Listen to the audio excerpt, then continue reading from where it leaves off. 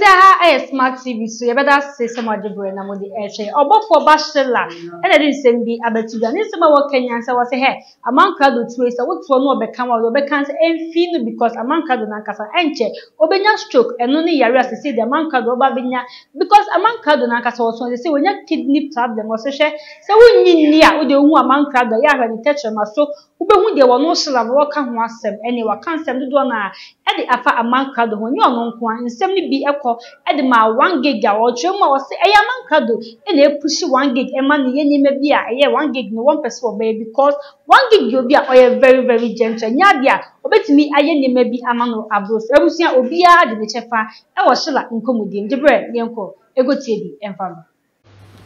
abusianfo menche na ye woni pa bi wo no ampam chew vene say amanka do bedi ubi atam amemfi no because amanka do nche obenya stroke amanka do obenya stroke because ya tama no beba mu so life eti memo obi ankasa amanka do di na temti amanka do yi na omumfolo amanka do no omunyom beka ba omunim so kwa amanka do say once we block nkrofo ye anu block nti akadi pa mi ensape ti wetie na je se okoda obi page na wakotie ena amanka no yale fo enche obe yale stroke den ba be che no ena wonya kidney problem enche stroke no che na obewu hu amanka do ketre masokra wo hu be be free ba na amanka do ye bomofo a ogu abusua amanka do ye bomofo a de obedie ana ohia se nipa ekokun obi mpo na ne sika ne hye wo mu a saa na amanka do be ye enti ya na me abusua we ye me mobo to the extent say mu follow amanka do ba mu abara bomu a na fe mu bibia ye basa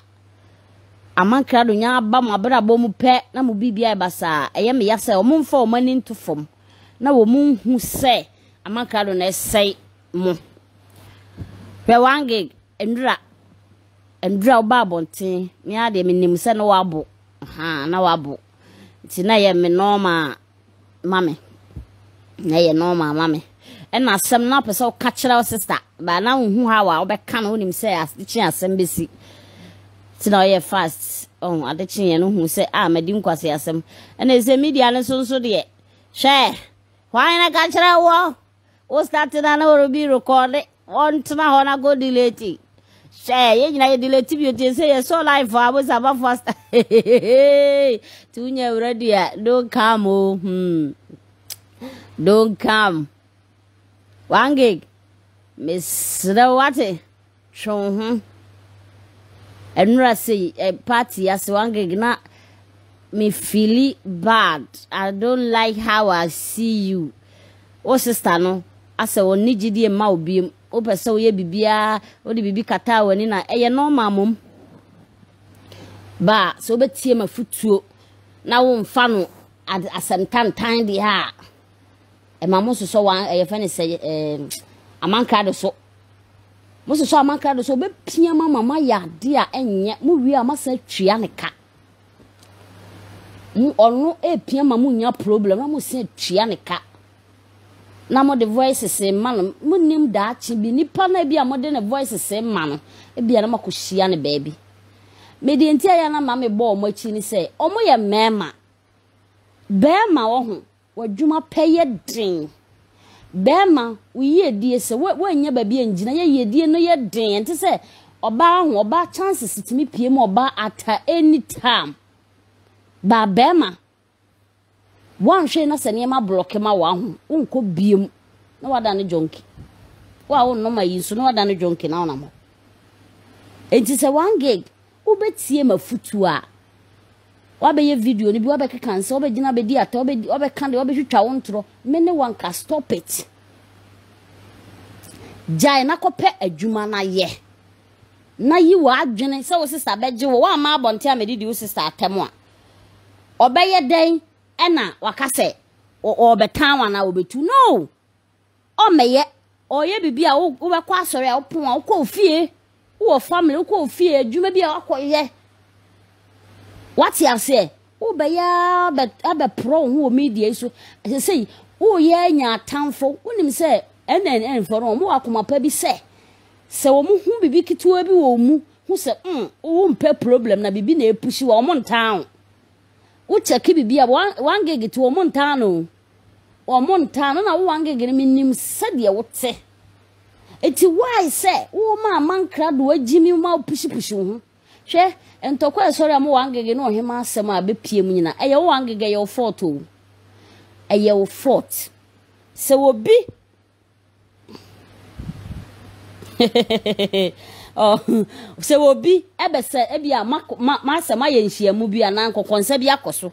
e na obi asende o voice ne se gina tie na sei na tie e na be ma ya sende amon se ya sende ama na se wo kura watie anka be ma ka wo kipu ana wo dileti enkwa abonten kofa problem ma wan kipu enti ye wo se sa voice ne ba obi hu beka e na wo de voice ne ko ma wo sende ye na nipa ba ko hu kaaye nipa ba ko hu kaaye no ka hu se e ka ani ana ka asin o se den abodwe o se bibi ka na ntina na ka to eti no e na ko sa voice no na de we ya na ma nsam be fole mo anka na ka motemu masumdwiem akala na hema menya hwe se sa voice na mepie ene sansensem na ko no ma na tina ne show no so da o ma na tina show no so be kasa because bibi ampie ye se wabe shamuntem so de se de musika se wabe pem wabe yese no senka mo kan ma no tumu anka sensem anyina empie kamo na masumdue boysi mo ngi mo hu ndidie ba still monam so ati ase monam ba still monam ena obe pushi na oye na afede akoye pinso ena ko ba se enipa wondi watem na wo se wodo hu befo na be di nipa natem wangege be gina be di nipa natem ke kanse na o se mepe ena oye me se ena oye mi le oye me se what ya say etudu hu befo now no e better stop amanka do dani binimu because obi amfa na nya hwe wo gege ni obi ananimu untu kwan bi still wo hia obi moa ebia na moa papa bi wo wanim a obi kura hu ha wa ositi we kase asoma sini nua ni oba we die o wakoma pa nti wo di bibi hya ne nsa ye enkofo bebreti mi twusu ni pa ye kase we die se ni sempa no sani pa no pe na asem enso ne wo betiti hu be ma be gina social media be ke kansam ha ensa no bi anim no mo ti se wo no nsa na be life be ready so why you ready sami uni futufu a me meda no futufu o nchemba meda no futufu e wo nchemba e mamo nyam ho bone wate mamo nya sa amane ma nteste mamo mamo nyam ho bone kra na mo ye mema bibi bebre da manim mo na mo da kra sese ntokwa ekosui se mo na mo anam kohie nipa na bia mo ne kona menya hwe osese bibi ye na mbetimi atwam anam so bibi ye mo obetimi no se nipa na ba be hyemta ye mo ye bi ye nti mo musa mo se amanka do wonya adwuma ne free o support no onye ne free nti why se mo ntwitwa so na amanka do won kopa adwuma nye amanka do tokwa we wo free mu no ne ho kire ne papa nti aso sei no wo pe ti oba na obeboki oba na pushi voice ma no ayire no ho ntro nko a ntro asama wo ka bia kora koto akora nim se amanka is foolish man then tell some ya mo za awusiafo na chese Sheila nsem ni bi ni ekoti ba na yeto Sheila nsem so wo se hwe ono de oti social media ne so enti so oba mo otumufo ya muntie na munja se de bia mo boni di na Sheila no se he wangege uso wo wire wo ma wangege senko bi sendi video ma wa wo hwe ya no delete de ben na wo hwe ya wo keep se ko sendi dia mo obi no se he amanka do na ya mo se da bra amanka do no as wo ka bi man amanka do won ka bi ma wo because amanka do e ono ankasa ni all interest and wo pe amanka do pese min kuminya enti na wa ye ne ho as wo ka bi ma wo ka bi ma won ka bi ma na wo kra wangege you are the right person. I was saying, "Can you tell me about God?" That could say, Onven we ye kwampo e wa mankado because I wasn't catching na adwin so say maybe a abesne kọ dia mankado e de ye onua Agradaa e bra onua Agradaa oni nya asem o de baboti be ka say impo sabi woni Agradaa kwampo adada e be kika ansem ni do na e kọ so wo dem wo e de try amansa into that time ni na ka no kratwo do say amankado o wo do pepi pe ma mi Agradaa asem a impo senka Agradaa ne tia na so e fun na ko ma bonten e be kika ansem awodo say entwe nti amankado no kwa no wo bembem no e recording bi no recording magu o sa na emre we anim se BBC in case say Agradaa na say 1 gig money amankado sa kunya asema same recording na wa recording obesa ba bonti aba bebo nti amankado de e be yanka 1 gig so huye etwe ho efefree no yento so enti enti Sheila nsem ni bi enfamba masa baba media no so munyina ye o na masa yetete so yo ode omunja nkwase ade mitumufo muntie na ma Sheila na mitumufo muntie ye na ya futuo ndi na say empen as a police for fie no because ye tumufo muntie kigo wo yire wo ma ka wotena wo baabi me ne wo kra ka mehwe media wo ye video na wa delete miss na wo nya ready bibi pushu me ma mankado pushu na me ye wo tantantan e metena media no so wate me ma mankado pushu because wa wonim wakoma mu say woni amankado kwa mani hia tisan to kwa ba na wonim say amankado ka bia ma wa be very careful na amankado mu bia ni wa ka bia ma no wono no ane sympathy no hia wo wono ane benefit e no hia wo hia mo boys wo hia mo mu bia de o hia ne say mo be fe no wa record mato wo da ache do hia say mo be fe no head me de me record wo boa no wa record mato me ne mo kura boys yanka wo sister kura ne makara ko ye franka mo bia no wese ko ne amakara do ye free aka mo de afutuo ma wo sister hwe ho yi no nim say so mazi bibi kakra yi kura no ba bonten hwe amakara do ye nipa odo nipa se ko so odo Agradaa ka Agradaa yo ba bonten obedi na tem no oba bonten obedi na tem ka obe mmene won tasuo ka be ka so ayo papa da oyo madam eti no matter what na kuma na abati mefa ba dom yakasa wan fi me kura mere bi bebo be fi me nka wo medidi na tem da ka wo mebobo ne voice da means na da wo ne nam na nkasa na wo mpe na asem ena wo bebobo ne voice ena ne wasa twa ho se mama pat what bra wo refi ho ne nsem abekeka ya na se wadi no na ne twa na den na nka me ena me di Agradaa chi ena watwa ma medie ena waye me good makwa esen ma waboa me ka o de sekan pa me tirim kwa me ka se wo mfa nhye gyam ne enkontem kamin bie ma no da obedi di watem so obeke kansam sei kai papa ye na waya ama wo ka wo me mua ne da anka na wo san ba ya wo ka se mo mfa nche no nka ono kura nka wa fele obeka se ka na wono dili ono be dili no rare because emide bi etwam kura na obedi di watam no wanfi no ubu ni se ne wo maame no nti wanfi no enso udane wachi de ma no beki kansam mu security ene den de wo na de ne ba voice ba bonten ne ba nti na odofun be no no mara ne nam na odo be no ene na wo be ye ho ne wo sese de wa hye fridge ma ya yiwu no ena wo be kwan abe mama pat ena me da no ena ye se me untimi ne menye saade we me kan chem se wo be san kwa ma me untimi nya me saade we e me san me gina on kan chem se wa kwa ma me Agradaa ba voice e ba ye anka ye mu bia ye ntida amanka do na de ba ye bibi e wa manka ayi bia pastor leke no ne nkommo ne ade nyina manka do Agradaa be di watama na wo yipi enne wo se wo be defend no na wo bia wo de ne draw se abegu abonten no hwan wo san kwosesa akogu he bra pabucho unsha manka do ye mate manka do munhwe ne no oye bonsam what cares dan so manka do be dili mo de makobonsam gem bunsam jamnye de ekwashi mo de monam wiase ha nan so bie hu mo odwane ono wote abrochiro na mo se feed no mo to data man bibia na ono mo muti na mo send devices no betena live we na sade akoto no YouTube na de gisika na mo anka sa mo se tua no na nipa bi sei mentamo misra mo mate mo de mo be kun social media kwa mo kum go ba mankra mo ntwe mo mfiri no wate na sa mankra do ba wie mo mankra do be ma mo nsem bi ense pia bonte na be ba because mo ne mankra do atwitwa adwuma gu yeso a de yeso yenim ne ye be ka mo mankra do twitwa adwuma egu yeso because menim se mankra do mo ana ma bone pa mana be twantro ebedi mi obofo atema be keka nsama to me so no mo pushi ama yenso de yenim no ye de aba na nka ne sen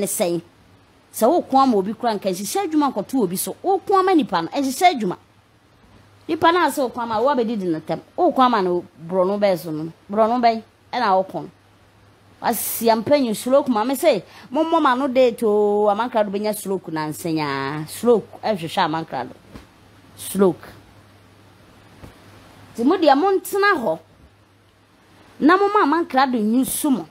na later na mani beba mo ho so no na bibia ye pinso bibia sei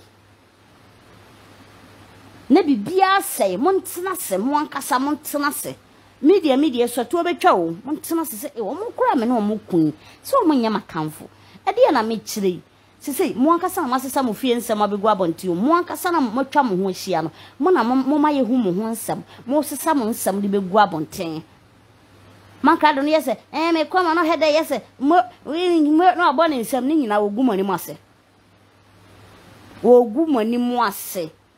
anka hwe na wange gbe ufiri ba bi senka wo futufo a ka ba be so life kasata mo ko ya na dwon po yire kura ye nkwan bi a wo kodura na dwu fufuo ntimi ndi aduane e mu odu ntimi ndi wo se me do sankwan ma me na ja me mo na ja hwe se drink bi shema yi ba ko na me mo ngusu na me fanda me be se me di aduane ani e mu odu sa ba wo de ma me no nkwan kakra na ko akoda o yire kuku dware wi a wa twon yire oda wo nchen ama fa abrabo mu plans ba na mso ni futufo nti wa so life gbagba woro giri kululu kili afia de chi yansan te woni so na say madi kwase asabu wure fi sister akosu mu ho ya lade wure fi so mu ho bani tete hotu it was more is I was more TV no nya wonye wo ye ya hram watam no ono wa kontra siru wa chire ono de ala obi be chire ye be wine ni ba ko ange tu hufu ate gig tu hufu na free media ne so tu hufu na hu wanamon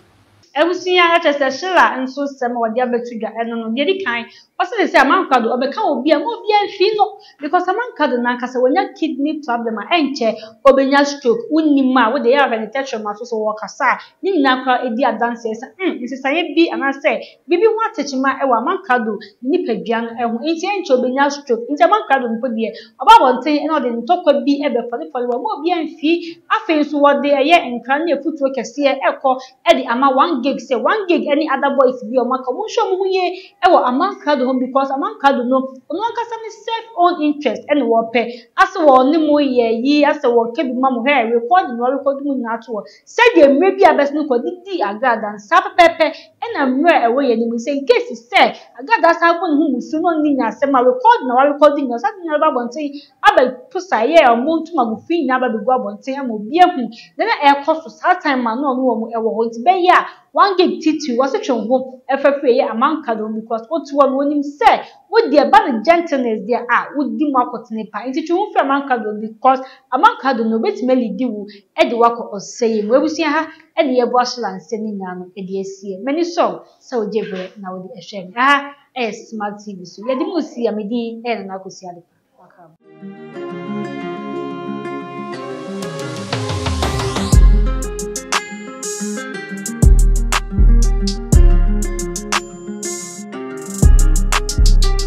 Hi, I am Edmund Smith, and I am with the Study Abroad Department at Dreams Consult. We assist potential students or clients who are willing to want to go and study outside the country. We are in partnership with most of the universities all over the world. You just have to meet the requirements from the school. And if you meet the requirement from the school, that is it. So we assist with the process for the application to the school, and then we also assist with the visa process. So just show interest and let Dreams Consult assist you in the process. Thank you.